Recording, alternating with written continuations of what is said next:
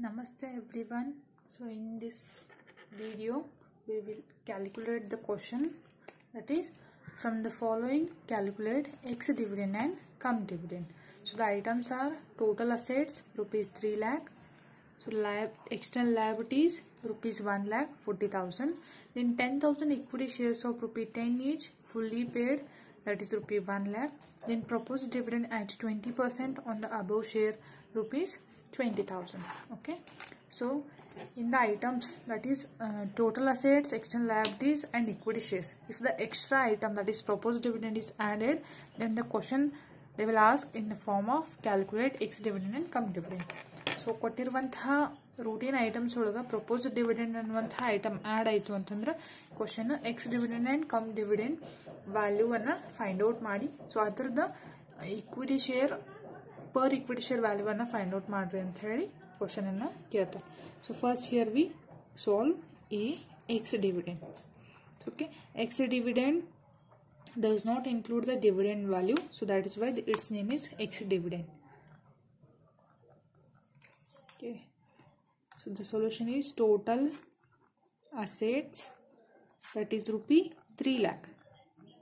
So you make the columns like particulars and rupees. Okay, then less external liabilities, that is rupee 1 lakh 40,000. Okay, here we get the that is rupee 1 lakh 60,000. So this is net value. Then after in the ex-dividend we less proposed dividend, less proposed dividend. Okay, they have already given the amount, so proposed dividend 20% on the above share 20,000. So amount ಕೊಟ್ಟಿದ್ರೆ 20,000 ಅಥವಾ ಬೇರೆ ಯಾವುದೋ ಅಮೌಂಟನ್ನು ಡೈರೆಕ್ಟಾಗಿ ಕೊಟ್ಟಿದ್ರೆ direct ಅಮೌಂಟನ್ನು ತೊಗೊಂಡು less ಮಾಡಿರಿ, ಇಲ್ಲ ಅಂತಂದರೆ ಪರ್ಸೆಂಟೇಜ್ ಕೊಟ್ಟಿದ್ರಪ್ಪ ಅಂತಂದ್ರೆ ಈಕ್ವಿಟಿ ಶೇರ್ಸ್ ಅಮೌಂಟ್ ಮೇಲೆ ಎಷ್ಟು ಪರ್ಸೆಂಟೇಜನ್ನು ಅಷ್ಟು ಕ್ಯಾಲ್ಕುಲೇಟ್ ಮಾಡಿ ಇಡ್ಬೋದು. ಸೊ ಇಲ್ಲಿ ಅಮೌಂಟ್ 20,000 ಕೊಟ್ಟಿದ್ದಾರೆ, ಸೊ ನಾನು ಅದನ್ನೇ ತಗೋತಾ ಇದ್ದೀನಿ. ಸಪೋಸ್ ಕೊಟ್ಟಿರಲಿಲ್ಲ ಅಂತಂದರೆ ಸೊ ನೀವು ಈ ಥರ ಕ್ಯಾಲ್ಕುಲೇಟ್ ಮಾಡ್ಬೋದು. 1 lakh into 20%, we get 20,000.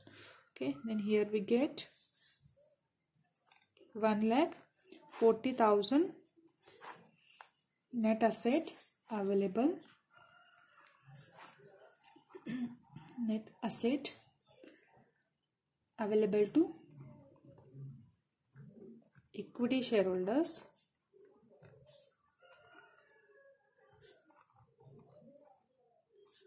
after deduction of proposed dividend.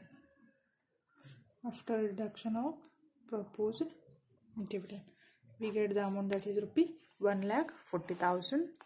Then here we find out the value of equity share. Ex-dividend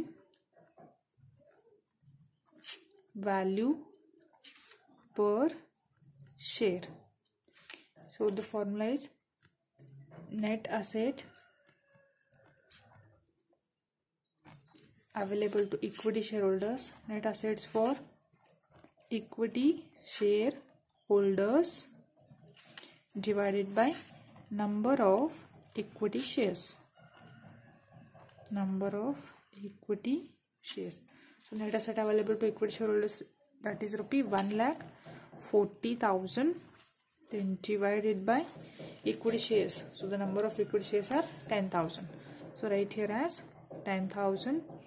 And here we get rupees 14 value per share. So this is calculation of ex-dividend. Okay, then we calculate second, that is cum-dividend or cumulative dividend. So the question B is calculation of cum-dividend. Okay, so its format, that is total assets. So total assets amount is 3 lakh. Okay, right here as 3 lakh less external liabilities, that is rupee 1 lakh 40,000. Okay, here we get 1,60,000. So this is value for net value for calculation of per equity share. Okay, so in the cum dividend we do not less proposed dividend. Okay, because it includes the dividend value. So ex dividend olaga dividend value include ಆಗಿರೋದಿಲ್ಲ, ಅದಕ್ಕೆ proposed dividend ನ less ಮಾಡ್ತೀವಿ. ಅದಕ್ಕೆ cumulative dividend olaga dividend include ಇರೋದ್ರಿಂದ ಇದರಲ್ಲಿ ನಾವು proposed dividend ಅನ್ನು less ಮಾಡಲ್ಲ. So this is net value for equity shareholders. Equity shareholders, and here we find cum dividend value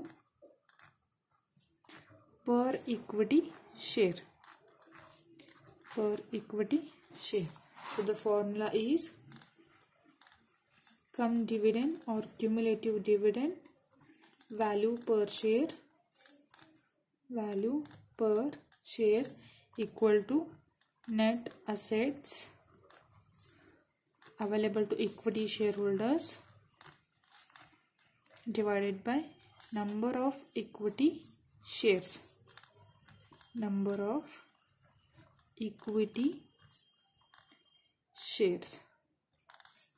So the net asset amount, that is 1,60,000, the number of equity shares, that is 10,000. So right here as 10,000, here we get rupees 16 per equity share. Okay, so this is what calculation of cumulative dividend and ex dividend. So if you have any doubts, put in the comment section. Thank you.